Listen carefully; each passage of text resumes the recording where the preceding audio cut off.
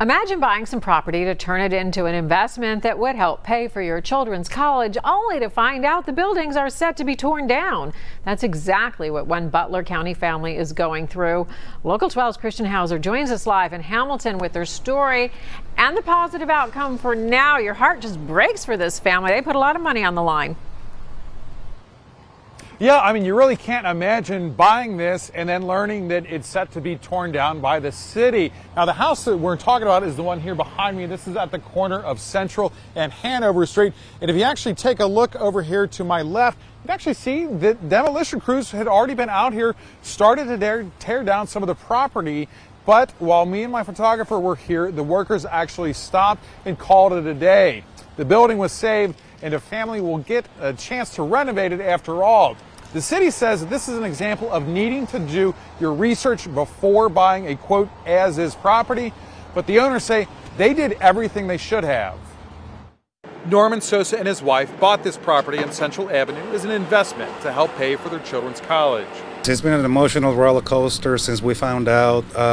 My wife and I, we're doing it for our kids. It's not like we're a firm that just works on properties. It had been the J&M bar from the 1970s until the 1990s. Our plan is to remodel it, get it zoned from commercial to residential if possible. Sosa says they bought the property and another one on Sycamore Street at a sheriff's sale in October. What they didn't know is that the building had been declared a nuisance and scheduled for demolition this morning. I talked with Tom Vanderhorst from the city. He says the Sosas, and really anyone buying a property at a sheriff's sale, needs to do their due diligence and do a title search of any property before buying it. He went on to tell me the city would work with Sosa, and as long as he shows good faith in rehabbing the property, the building will not be torn down.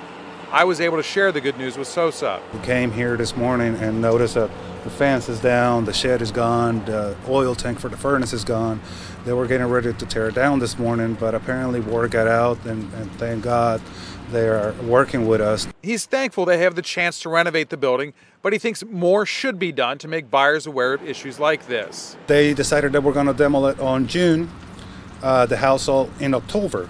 So there were several months that they could have made it aware. Sosa will need to get a zoning change to turn the building into rental housing units.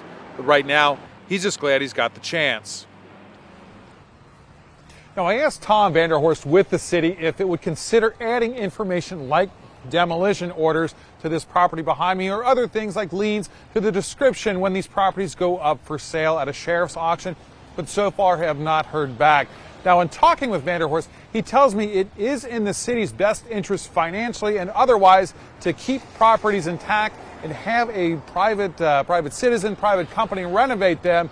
But at a certain point, they just become a danger to the neighborhood and they must be torn down. But at least here it looks like we have the start of a happy ending. For now, live in Hamilton, Christian Hauser, Local 12 News. All right, thank you, Christian. Yeah, people should understand what they're getting into. It wouldn't be bad if they had to sign something just that they're understanding. All right, well, and if you are looking at buying a property and turning it into housing, the city of Hamilton has a portal that you can use to see what any given property can be used for, whether it's commercial or residential.